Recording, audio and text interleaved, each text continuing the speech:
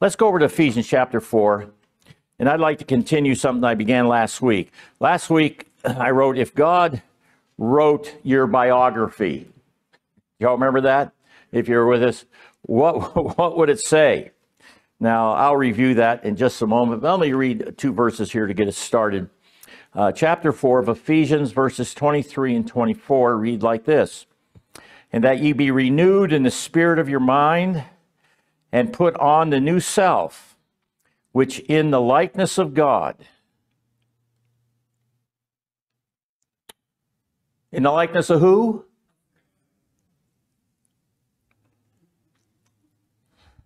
Be renewed in the spirit of your mind, and put on the new self, which in the likeness of God has been created in righteousness and holiness of what? Of truth. In the likeness of God. In Genesis chapter number 1, Elohim created. And we know how he did that. And whose likeness was man created? In Elohim's. That's the word there in Genesis 1 and 2. Okay? Keep that in mind as we go through. But let me just give you a little review. So if God wrote your biography, what would he write? Now, what's that, Rose? You're in the likeness of God, Rose. That's right. That's what it says. All right? Remember, God wrote about our new birth. And we were marked out before creation. Ephesians chapter 1, verses 4 and 5. Okay? That's what we saw. We received the nature of God's divine Son and his DNA, his spiritual DNA. And we might say, because we're made in the likeness of God, we have God's DNA. Simple? All right. Keep that in mind as we go on here. And you can see that in 1 Peter chapter 1, verses 3 and 4. Okay? You received a new set of spiritual senses. Now, this is what God has written. About whom? About me. About you. All right? Remember that. Spiritual sight you now have, 2 Corinthians 4:18. Spiritual healing or hearing, Revelation 3:20. Spiritual taste, Hebrews 6:4 and 5. Spiritual touch and smell, 2 Corinthians 2:14. That's what we've received. And that's what God has written and said, this is what you have. Okay, as you see this. You became a new creation. Dan read the verse this morning as part of his study. 2 Corinthians 5:17. Any man be in Christ, he's a new what? New creation. Okay? You were given a new conscience. One, okay, outside of your passions and in tune with God. That's what we were given. Actually, the life of Christ, we'd say, himself has been given to us. And it's a wonderful thing as you think about that. You know, our studies with my brother Tim, and as I continue reading the material he sent me, I find it awesome that God gave us a conscience and a subconscious. Okay? And there's so much to teach on that when I totally understand it.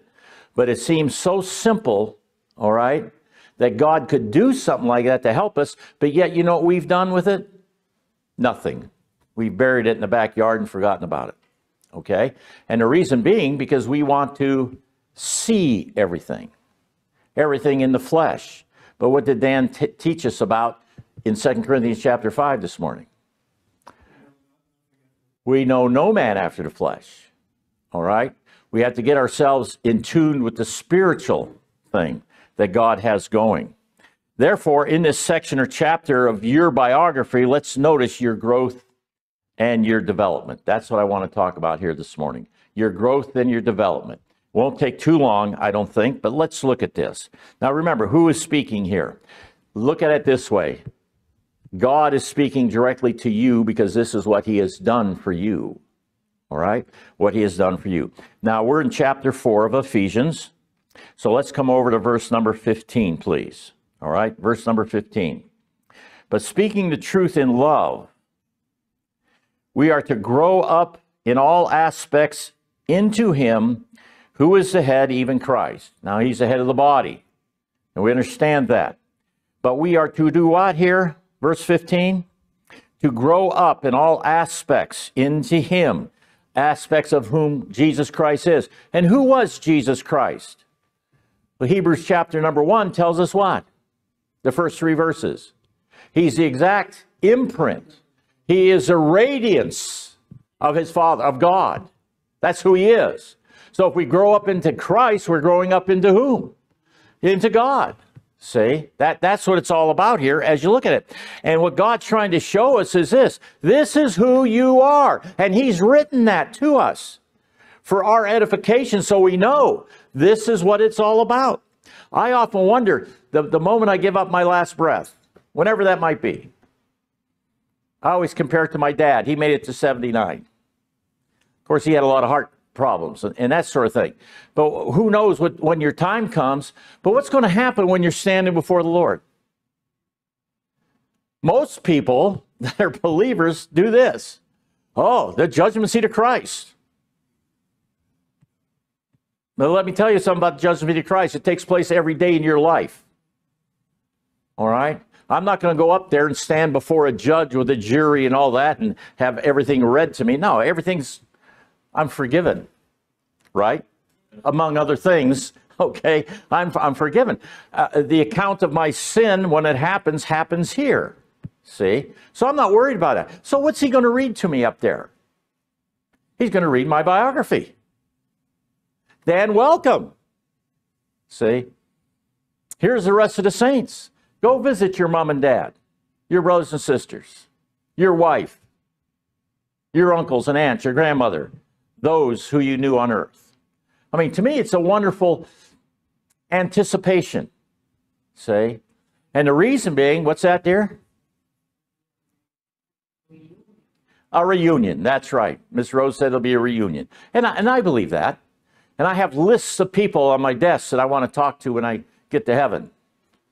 One of them's Mary and Martha and different people from the Old Testament and the New Testament, just to get there. What were you thinking when this happened? I mean, the good things, you know, as you look at it. So that brings us, therefore, down to Ephesians chapter 4. Notice verse 22, please, and I'm going to read through 24. 22 to 24, where it says that in reference to your former manner of life, you laid aside what? The old self. Isn't that what it says? Are you with me here? Chapter 4 of Ephesians, verse 22. What's yours say, Rose?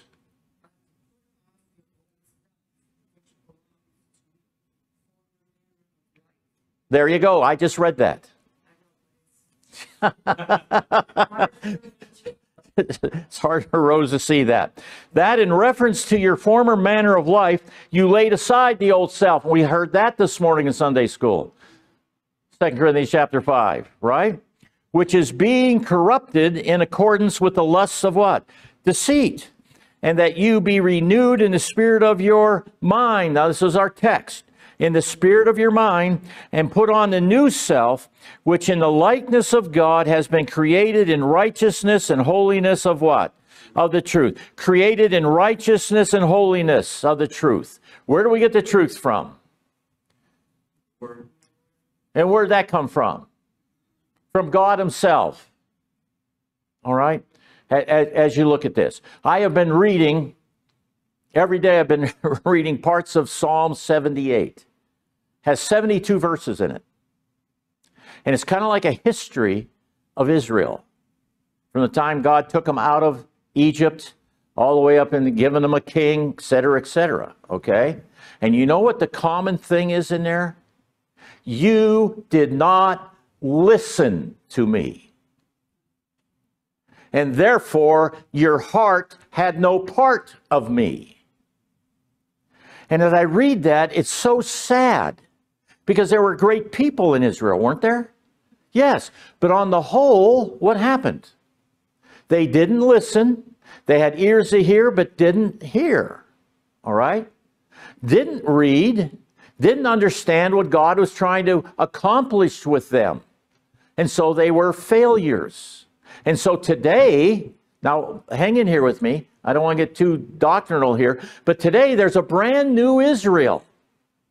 Where do I read that? Galatians chapter number 6. The Israel of God, whose father is Abraham. And it's not a physical thing at all, it's a spiritual thing. See? I mean, to me, it's a wonderment as you look at this stuff. And so what are we to do? He says, and that you be renewed in the spirit of what? Your mind. Meaning what? Your mind, the spirit of your mind has to be changed to get away from flesh and get into God's realm of things.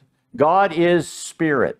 You know, one of the greatest passages in all scriptures that's often forgot about people is when the Lord visits the lady at the well.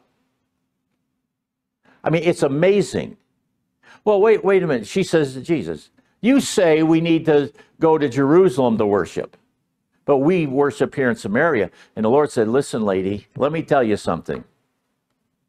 The time is coming when what? You will not worship there or in Jerusalem, but in spirit. See? That's what it's all about. Christianity today wants a temple to be rebuilt to bring the Lord back to kill millions of Jews. And they don't know why. It's tradition. Spirit. That dear lady ran to tell everybody in town what had just happened. Hey, he told me everything about myself. He must be. See?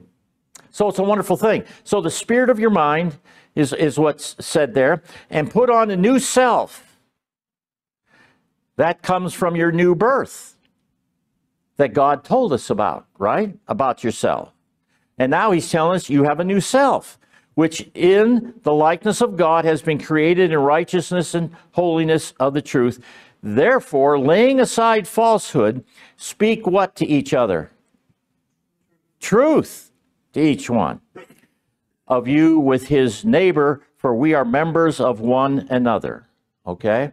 Members of one another. In other words, here we see that God writes that we lay aside the old self so that the spiritual senses, the ones he gave us, that we talked about last week, that the life of Christ is developed within us. And you know what the wonder of this is? Life goes in stages, doesn't it? Rose just showed me a picture of her granddaughter. Your granddaughter? A great-grandmother. Who would have guessed that Rose could be a great-grandmother? All right? Great-grandmother of a little baby girl that's about 2 months old. Just beautiful. What is the first stage in life? Being a baby. Right? Watch this with me. Now remember, this is God writes. Come back to 1 Corinthians chapter 3. Okay? 1 Corinthians chapter 3, please. And notice with me verse number 1. And I, brethren, could not speak to you as to spiritual men, but as to men of flesh, as to infants in what? In Christ. As to infants in Christ. So those that are of the flesh are equated to infants. All right? Now, there's a verse that goes with that. I'm going to come back to 2 Peter, or 1 Peter rather, excuse me. 1 Peter chapter 1, and I'm going to read to you chapter 2 and verse number 2. Okay? Where Peter says, like newborn babies, long for the pure milk of the word, so that by it you may grow in respect to your deliverance or your salvation.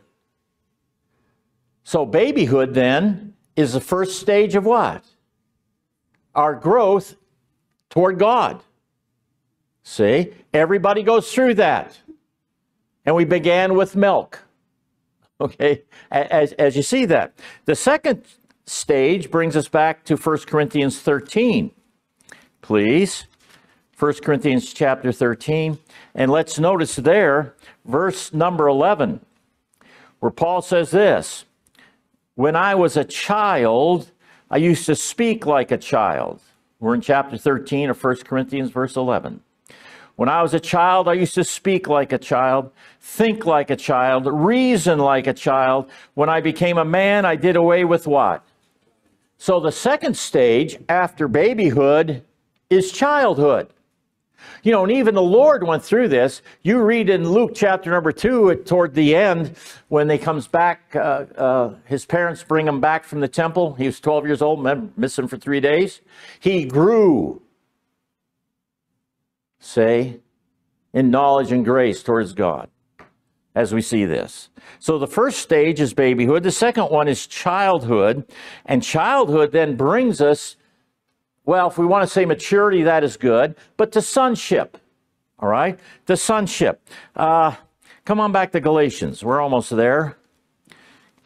Galatians, please, in chapter number 4, I believe is what I want. Yes. Galatians chapter number 4. Okay. And let's notice, if we would, verses 5 through 7, first of all. But when the fullness of time came, God sent forth his Son, born of a woman, born under the law, so that he might redeem those who were under the law, that we might receive the adoption of what? Sons. Because you are sons, God has sent forth the Spirit of his Son into our hearts, crying, Abba, Father. Therefore you are no longer a slave, but a son. And if a son, then heir through God. So you're a baby, you're a child, and now you're a what? A son. All right? Those are actually the steps that we see. Let's notice, there's 2 more verses here with this. It might be interesting to you. Come to Hebrews in chapter number 2. All right? Hebrews chapter number 2. Hebrews chapter 2. Notice verse 10, where it says this. For it was fitting for him, for whom are all things, and through whom are all things, in bringing many sons to glory, to perfect the author of their salvation through what? Through sufferings. We know the Lord suffered. Suffering comes before glory. And what's it say in Philippians chapter number 1 and verse 29? It has been given unto us not just to believe on him, but also to what? To suffer for him. If we're going to be brought to glory as sons, we're going to suffer in this life. I just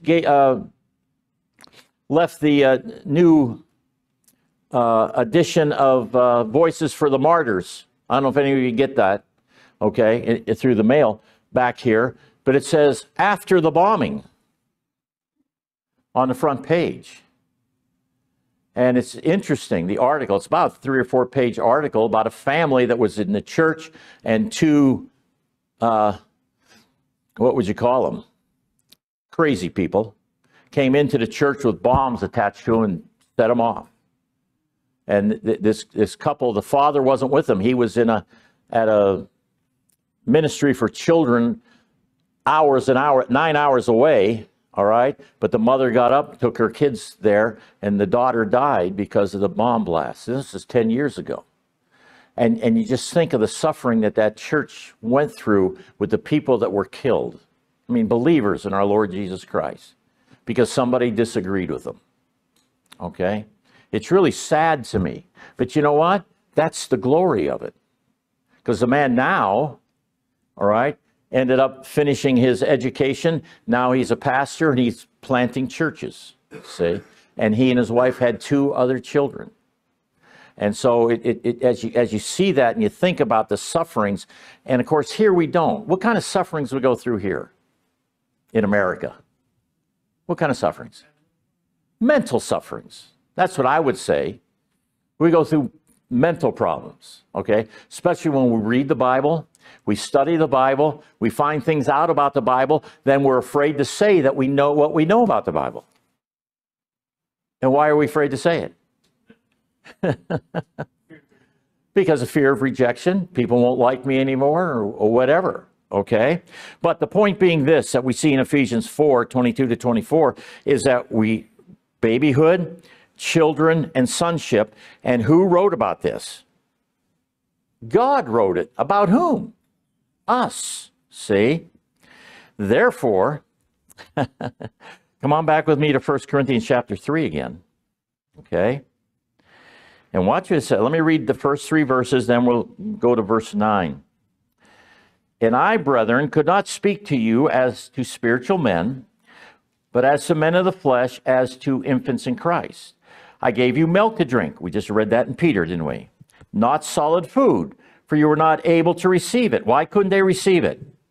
Because they were babies. Okay? They were babies. Indeed, even now you are not yet able, for you are still what? Fleshly. For since there is jealousy and strife among you, are you not fleshly, and are you not walking like mere men? So he's equating the believers here, maybe not all of them, but for the most part here, to men of the flesh. They're still children, babies, okay, as you see that. Now slide over to verse number 9 with me. Okay, excuse me, verse number 9. For we are God's fellow workers. You are God's field, God's building. So God had gave to the church in Corinthians certain people, like Paul and those that were with him, okay? They were God's workers, and the Corinthians were what? The field. So what do you do to a field? You plow it. You know, behind our home where we live, in one plot over, I don't know how many acres of farmland there is out there, but the farmer already has plowed it up and prepared it for the spring. So he can put the seeds in it come the time, you know.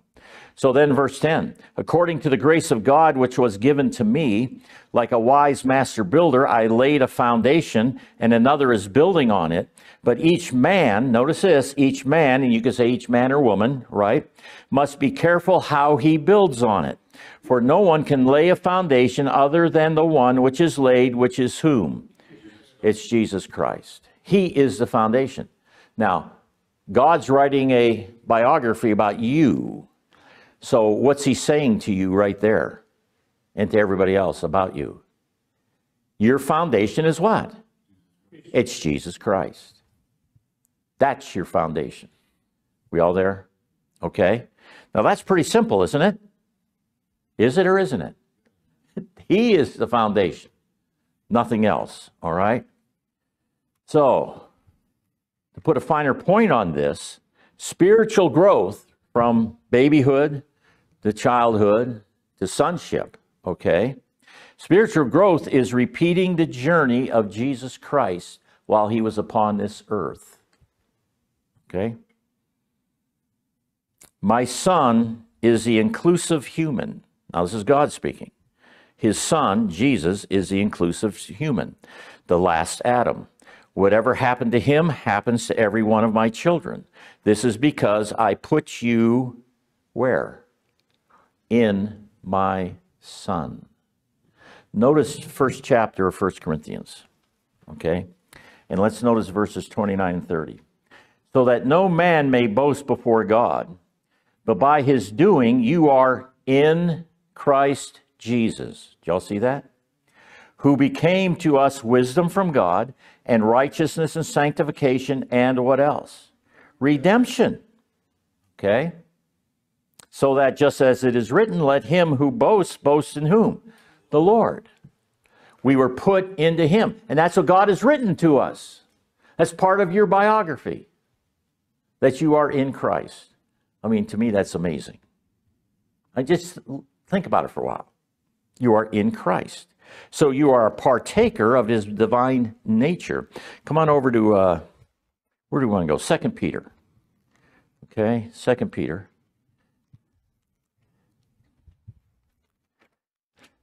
Second Peter. And let's notice chapter number 1. 2 Peter chapter number 1. And let's start at verse number 3, please. Seeing that his divine power has granted to us everything pertaining to life and godliness through the true knowledge of him who called us by his own glory and excellence. For by these he has granted to us his precious and magnificent promises, so that by them you may become partakers of what? What's it say there? Of the divine nature. Having escaped the corruption that is in the world by lust. Didn't Paul write that in Ephesians? Putting on the new self, getting rid of the old self, see? And Paul even brings up the thing about the world and the lust there as you see this. So you begin actually then to do what? As we look at this. When God is writing our biography, he's giving us all the pluses that are there for us of what we are becoming, okay? So that we can ultimately think like Jesus Christ thought. Where would I find that? Didn't we do 6 weeks of that recently? About the mind of Christ? 1 Corinthians chapter 2. What verse? Good guess, 16. The last verse of the chapter. Okay? Because now, not only that, but we have the mind of whom? We have the mind of Christ. 1 Corinthians chapter 2 and verse 16. Okay? So you say, Brother Dan, what's this all about? The journey of Jesus on this earth is your journey also. He came in the flesh, did he not? And the Word was made flesh and dwelled among us. And actually, if you want to look at it, and I don't know the word to use, he was sinless.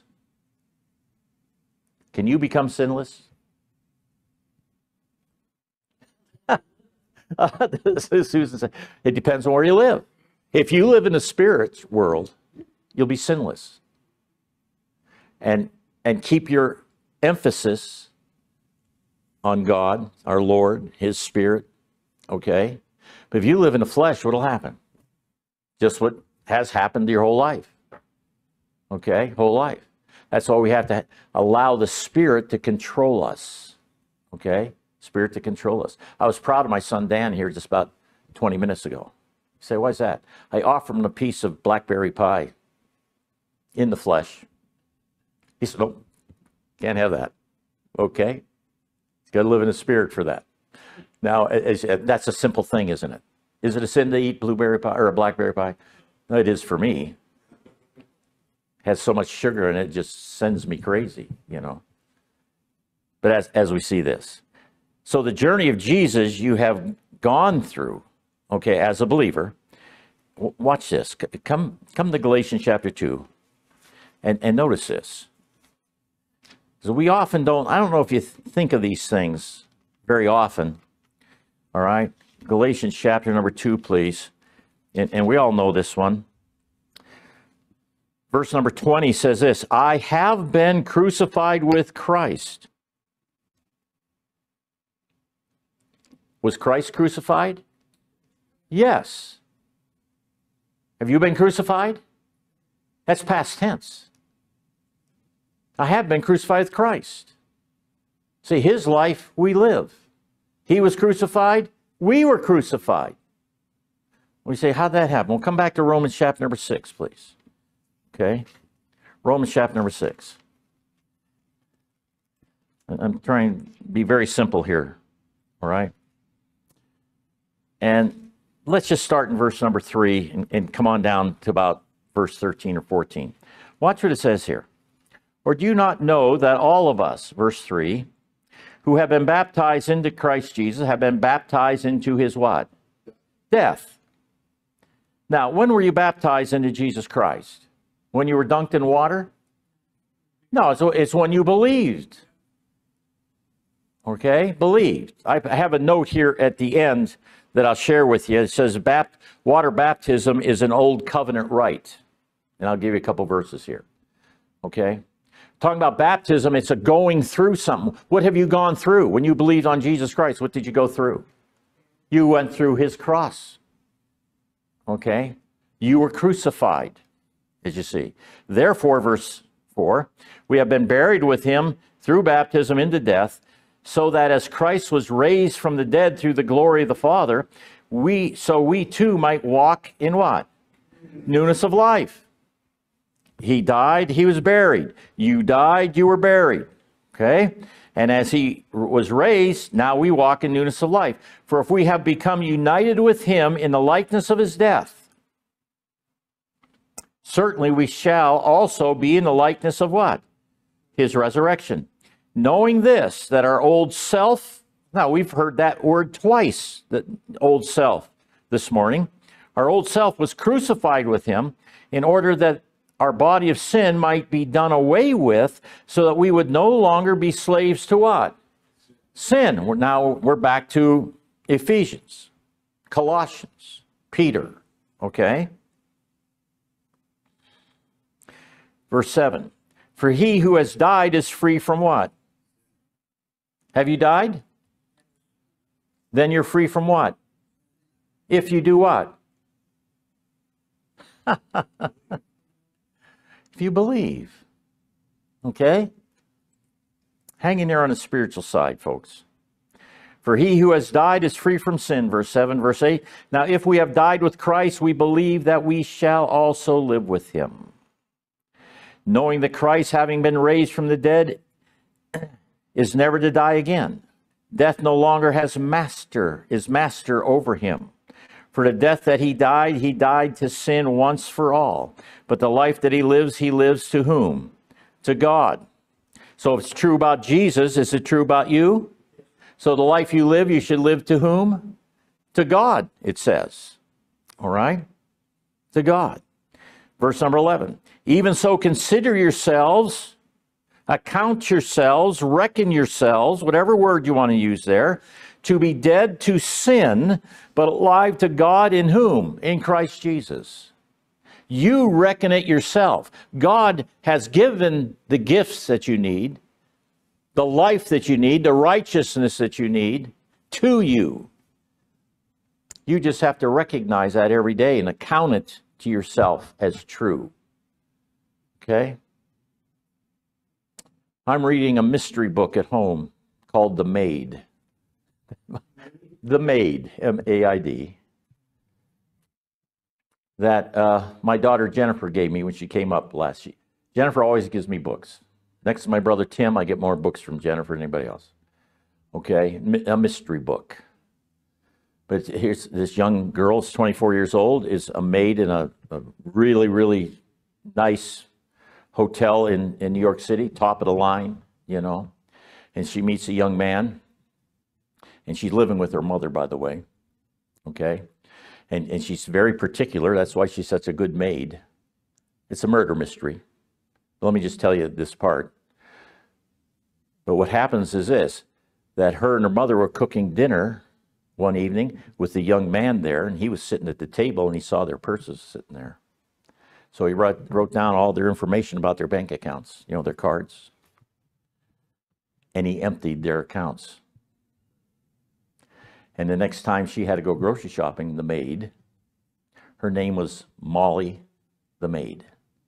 Actually, it was Molly Gray, but they call her Molly Maid, you know. And she went to pay for her groceries, and there was no money. She was fleeced. They took it all. Now, you think about this, okay? She didn't report them. She says, God will take care of this problem. Which to me was very interesting, because this is not a religious book, okay? God will take care of this problem, the problem being that young man, okay? Well, it hasn't happened yet, but she worked overtime to make some more money so she could feed her mother and her mother dies. But at any rate, it's a good story. You say, well, what's that got to do with all this? Even so, consider yourself to be what? Dead to sin, but alive to whom? God in Christ Jesus. You ought to memorize that. Therefore, do not let sin do what? In verse 12. Reign in your mortal body so that you obey its lusts. And do not go on presenting the members of your body to sin as instruments of unrighteousness, but present yourselves to whom? God as those alive from the dead, and your members as instruments of righteousness to God. Now, who wrote this? Paul wrote this, but actually, whose mind did it come from? It came from God's mind. Okay? This is what he's writing about you. And God is saying, listen, give your members over to righteousness to me, because that's what I wrote to you about. This is part of your biography. Now, you think about that for a while. Don't be afraid of it. Okay? Don't be afraid of it. I mean, when I read this and look at it and think about it, and what have I taught you in the past about the most important chapters in the Bible for a believer? Romans 6, 7, 8. And actually, you can add number 5 to that. 5, 6, 7, 8. You ought to be saturated with what's in there, because that's the foundation of what? Of our belief. See? And as we look at that and keep it in mind, it does nothing but bring joy to you. I mean, the idea of the lusts of the world brings joy to you, your relationship with God is really sad. Because he said, do what? Get rid of it. All right? It's there. Don't even think about it. Okay? Don't think about it. Now, let me say this about water baptism. I put a note here. I'll close with this. Get Matthew 3 in one hand and 1 Corinthians chapter 1 in your other hand. Okay? You say, why do you bring this up? Well, in my Facebook account, a lot of preterists. Okay? There's a lot of people that, what did I tell you? Matthew 3, okay? That write good things, and I really enjoy it.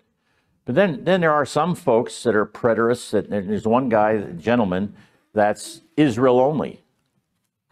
And it's not even the real Israel. He thinks it's still the fleshly Israel. And they're the only ones who are going to get saved. And people ask him questions. Then why are you doing what you're doing? If you're a Gentile, what's the difference? Okay, that kind of thing. But he brings up, he has a list of things: water baptism, water baptism, water baptism, water baptism. Whole section of things. And if you don't get water baptized, you can't have any of these things in the other column. I think how sad that is.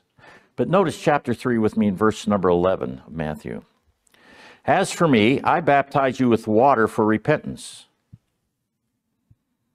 Now, to the Jewish mindset, you know, this last song we sang, what's God going, or Christ going to do? Christ or God going to do with the mountains?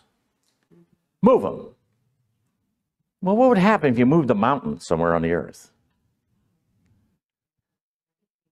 So you know, it's like, I think, you know, you talk about Book of Revelation, where the stars fall. If the stars all fell to earth, what happened to the earth? It would be destroyed. In a Jewish mindset, what's a mountain? What's the greatest mountain? Your mind. That's the greatest mind in the Jewish mindset. You can move mountains. What can you move? You can move your mind toward whom? Toward God. That's what it's all about there. Same with water baptism here. Watch what he says here.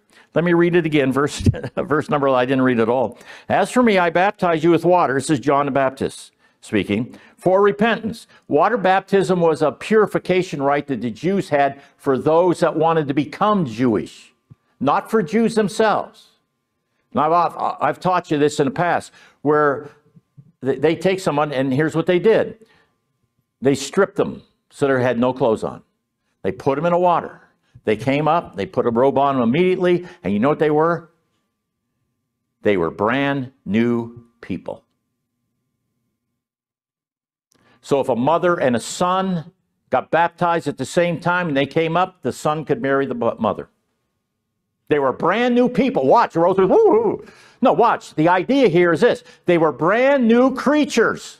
That's what Paul says. They were no longer what they were before. Okay? Now, I imagine if that happened, the woman would still love her son, the son would still love them.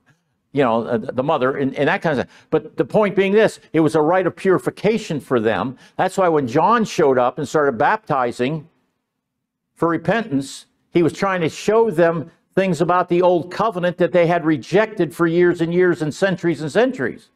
And they flocked to him, right? So what happened here in verse number 11? But he who is coming after me, who would that be? That's the Messiah, Christ, is mightier than I, and I am not fit to remove his sandals. He will baptize you with what?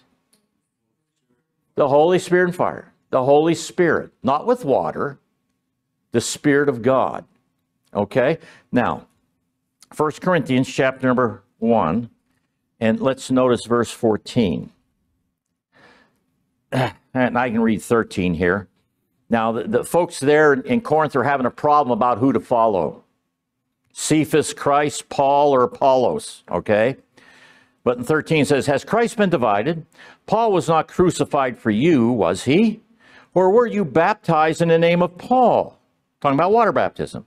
I thank God that I baptized none of you except Crispus and Gaius, so that no one would say to you, you were baptized in my name. What's that show you? Was baptism then a part of salvation? No. Where you do read it, it's clear your conscience. It had nothing to do with salvation, okay? Salvation is the work of God in a man's heart. Baptism had nothing to do with it. If water baptism was necessary for people to get saved, then there wouldn't be any, what do we call them, foxhole conversions? Deathbed conversions? That sort of thing. No. Baptism has nothing to do with that, water baptism. You were baptized when you went through, you believed. God saw you as what? So in your biography, it reads this: Carl Karpenko has died. He's been raised. He's living in the newness of life, and he's seated with my son in heavenly places. That's what Carl's biography reads. And I didn't write it. Who wrote it? God, about every one of us. Now keep that in mind. Next time I'll talk to you about glory. Oh, glory. What's that all about? Hope this had some blessing for you, all right? God bless you.